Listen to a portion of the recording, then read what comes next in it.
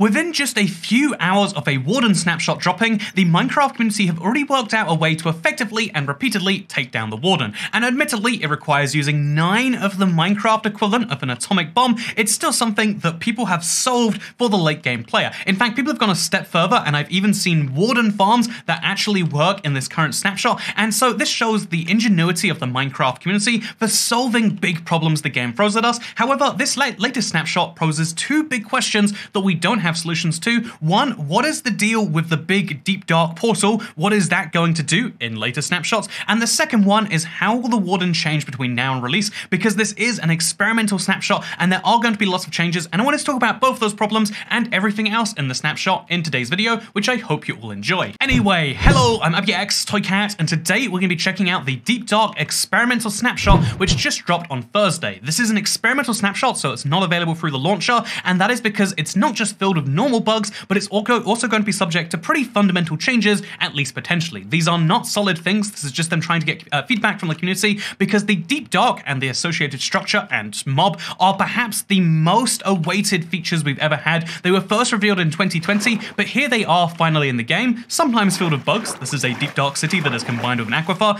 This is obviously a known bug and will be fixed before it comes out, but this is just to show you how buggy it actually is and how subject to change things can actually be. So anyway, this is the Deep Dark City, which is now called the Ancient City, and is one of the biggest structures we've ever seen in terms of X and Z volume. It's huge, the space this thing takes up, and another fun fact about it is it won't always be exclusively in the Deep Dark. It can only generate in the Deep Dark, but it is a known feature and intended that it will spread out to other biomes, and so as you can see, this is a dripstone variant of it, and I'm gonna save the details by boring you and saying that, oh, did you know that there also are brand new things like the sculpt blocks in this update? Have you guys ever seen these before? I bet you haven't, because obviously we've seen these in various betas and snapshots since last year. Instead, I want to focus on the things that are actually new for this snapshot, like the Warden, of course, and like, notably, a brand new enchantment. So far, there is one official reason that you should come to the Ancient City, one, I guess, explicitly given reason, and that reason is there is a brand new enchantment only found here. That enchantment is called Swift Sneak, in case you're curious,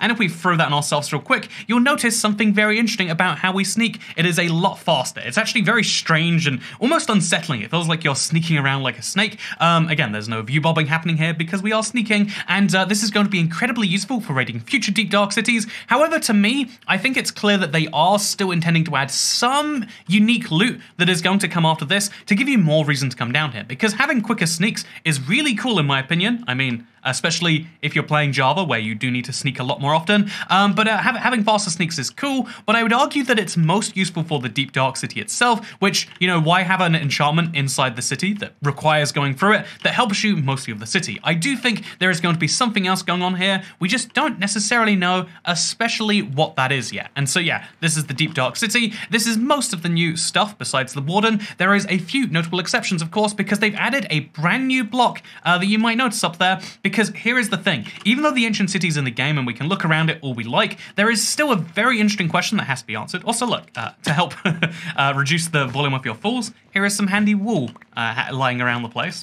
The structure is one of the few natural places where wool will just generate, apparently. Anyway, as you can see up there, this is the big portal that we saw at Minecraft Live, but now it's here in the flesh. We now know as a fact that the block is called Reinforced Deep Slate, and it's deliberately not meant to be mineable. What is the other block that is underground and is non-mineable and makes a rectangular shape? Wow, it's the end portal. You guessed it. And I do want to quickly clarify, because a lot of people are speculating as to what this thing could be. I want to go on record right now and say this is definitely not going to be another dimension, or at least 99.9% isn't going to be. They've said before that adding a new dimension to Minecraft isn't the goal, and although the wild update would be a fun time, I mean, this is a King Bee Dogs feature after all, so wouldn't that be a cool way to access the Aether? I imagine instead it'll be used for something else entirely, but rather than showing you this very moody one below the ground that's going to get me killed by a Warden eventually, how about instead, you know, actually, should we spawn in the Warden with no armor besides some boots and show you how that goes? I think we should. I think that's a good idea. So another quirky thing is not only can the Deep Dark City expand past the Deep Dark, the ancient city we should call it now, but also it can combine with other structures like this beautiful combination of mineshaft where we can go around and grab all the things by using the mineshaft rails as kind of a little sneaky way around. Anyway, so yeah, there's all sorts of chests around this place. There is value in coming here in my opinion. I mean, don't you want candles and potions and other enchantments too? But again, I feel like there's going to be some other things going on there. But first, let's run around and be reckless and show you what happens when you run around and be reckless inside of this Minecraft update. I mean, I'm getting myself some nice sculk sensors, some sculk catalysts, and even some books. Not even having to do anything yet. Oh, that's a bat. That was very scary. Even for this video, where there are obviously no stakes because I obviously loaded this world specifically for the snapshot, it's still incredibly terrifying running around and knowing that something might be around the corner. And that is kind of the point, in case you're unaware, of you know, like the Warden. It is like survival horror being added to Minecraft in a much more unique way. Huh, I wonder what this block is. Maybe I should run around near it. I wonder what great things will happen if I do that, huh? Well, everything seems fine so far. I mean, if we just ignore the darkness, everything is fine so far. And, yep, everything's still exactly fine. No issues here, sir. Actually, there was no Warden that time. It was just the darkness. Okay, that's good. We're fine. I think the number of instant health potions you find around this place really gives you a clue as to just how much they think you're going to need the help later down the line. By the way, another useful fact about the Deep Dark is the entire biome itself, not the expansion of the city, but the biome itself, you will never find any mobs here besides the Warden. It's an entirely desolate place, so once you've removed all of the Skulk Shriekers, and once you've gone through and made some renovations, this is actually a very solid place to make an underground base, which is maybe one of the things that will tie into the big portal later, but for now, is just extra details, huh? Gotta admit, the random skeleton skulls are a very nice touch to this place.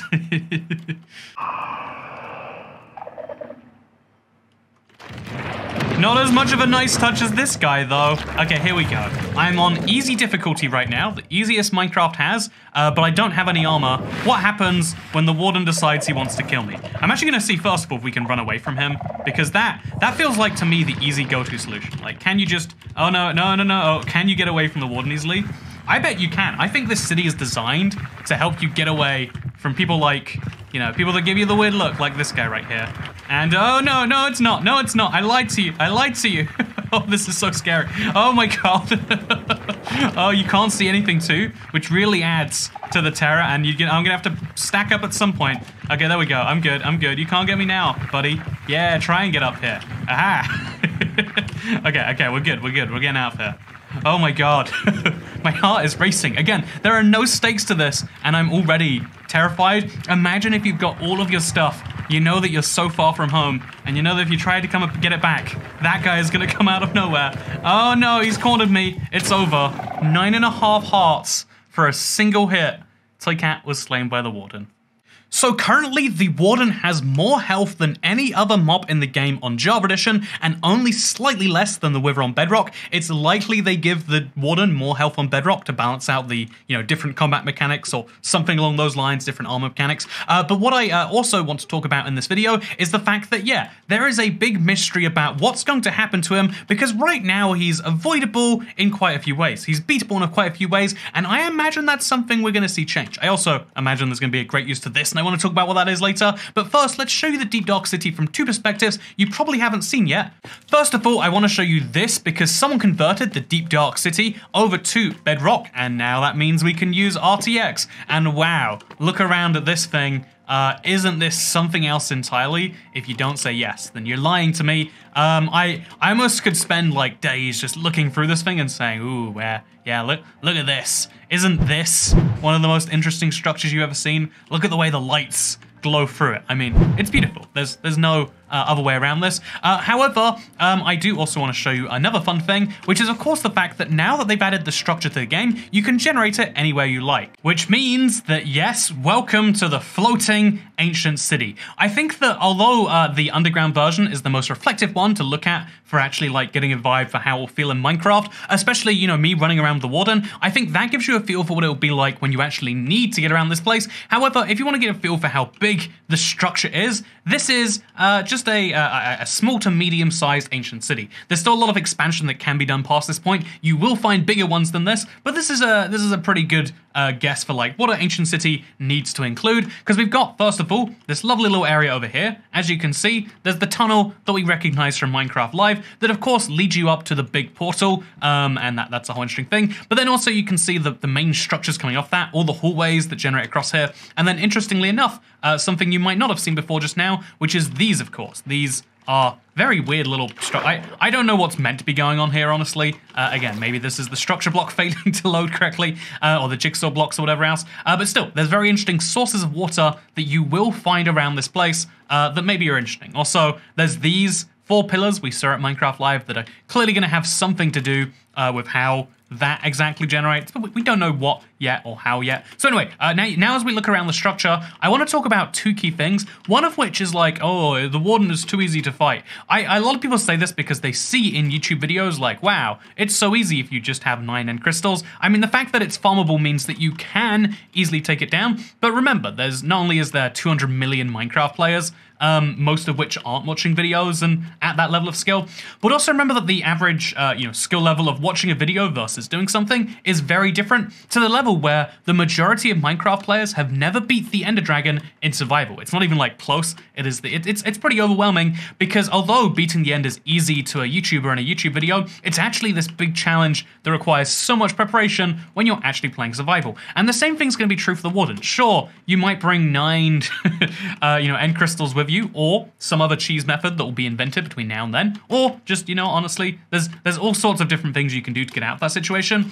But the truth is, it's going to be terrifying for the average player. In the same way I criticize pandas all the time on this channel, but it seems as though the average player goes, I don't want mobs to be interesting or useful, I just like that they're cute. And aren't panda bears adorable? It's hard to disagree. I mean, look at the axolotl. The axolotl does have a use, but people find, by and large, the much better thing about the axolotl is his cute vibes. I mean, there's an interesting debate here about function versus form we could perhaps have. But yeah, I think the Warden is going to change. However, I think that the Warden health will likely only go up though. And the reason I think that is because, of course, it hasn't come to Bedrock yet. That is something we're going to be seeing probably in the next week or 2. But also the second reason is that I think that everything that people do to cheese the Warden in these snapshots, if they're too easily done, then they will, of course, make the Warden resistant to that. In the same way that the Warden doesn't like it when you just stack up, and he's got solutions for that, I think he's going to find solutions for all sorts of other easy things the community comes up with, because of course that is kind of our job as a thing.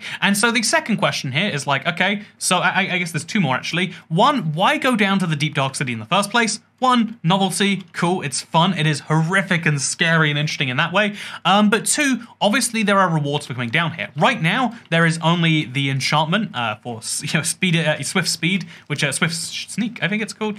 I said it earlier, and let's just pretend that I said that right now. The enchantment that we all know the name of and is on screen. There's that enchantment which you can find around here somewhere, maybe in a chest like this. No, not in a chest like this. But then also, I imagine they're going to have something else. They said that they wanted to have some special loot for coming down here, and unless they give Swift Sneak more of a use, right now it's a really cool enchantment, but it's not like so special that you'd come here specifically for it. I think it's going to be the secondary reason, or at least one of the 2 main reasons for coming down here. Maybe I'm wrong about that. Maybe they think, no, we've actually nailed it by having this be here. Maybe it's possible. It's not. I'm not going to pretend that I know what the Mojang plans are. I just imagine, based on what we heard from some special feature being here, that'll be one of the things. It could also be though that actually, the enchantment is enough because of this portal right here. This is something that people have found to be much of a mystery because it's got an unbreakable, unmovable block. It's actually movable because of a bug, but they've confirmed it's not meant to be movable. There is an unbreakable block that makes this lovely little rectangle bigger than any other portal we have in Minecraft. I mean, bigger than any other fixed normal portal in Minecraft.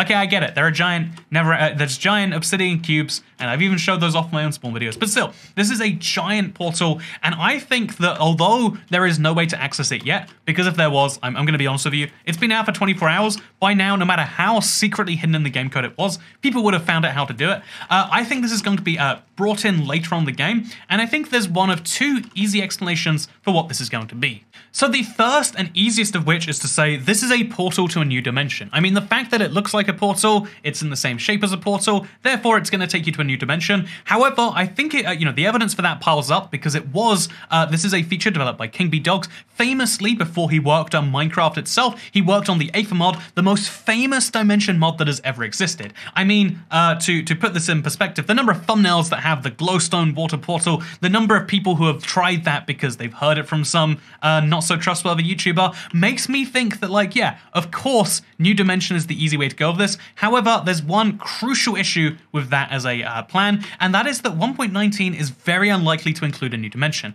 I mean, sure, all we've seen so far is new swamp features, and we've seen a new birch forest. It's possible that if they made it a big update for the year, they could add a new dimension. However, they have said before they don't want to add a new dimension till they've updated the current ones to make them more fleshed out. And although we got the Never update in 1.16, we haven't seen an end update, or a real end update where they really revamp it since 2014, I think it is now, 8 years ago. And so I don't think they're gonna magically bypass that. As much as I would love to say this is a new dimension portal, either it's for a new dimension that they're not gonna add this update, or perhaps a better theory is to do with the fact that ancient cities are not a one-off structure. They're an incredibly rare structure. You often have to travel thousands of blocks to find one, so it's not going to be as easy as even a stronghold to find. However, there are still going to be several in your world. All of the end portals in your world all just take you to the same place, and so it's a form of travel that you can sort of use to always get back towards spawn. But what if you want to go further out in your world, and using the Nether for travel is still going to take you too long? Wouldn't it be cool if there was an instantaneous way to go from one of these portals to another one? Kind of like teleporting, but for legit survival. Obviously, for this to work, it would have to be pretty difficult to activate and do, and there'd be some real cost involved. But what if there was one of these portals right here, and then 4,000 blocks that way, there was another portal, and you could instantly go between the two of them? I think that is a really fun idea, and I think that's the more likely way you can have a portal that only functions in the overworld that is also very interesting.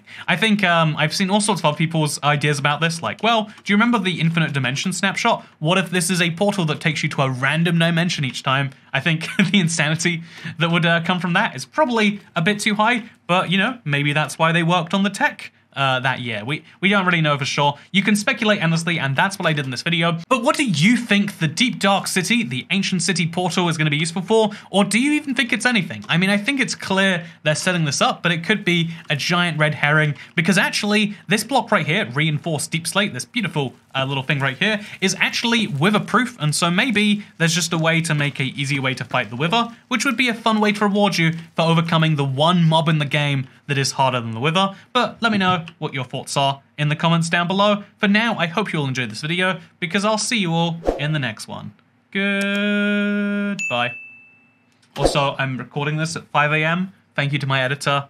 Thank you for getting this out on time. I'm incredibly jet lagged. I just got back from Canada. I also just got a booster vaccine, and I keep getting the chills or very hot, and like my life is chaos. But I wanted to talk about this because it's the most important snapshot of the year, and I hope that you enjoyed the video despite that. Thank you, and I'll see you next time. Goodbye.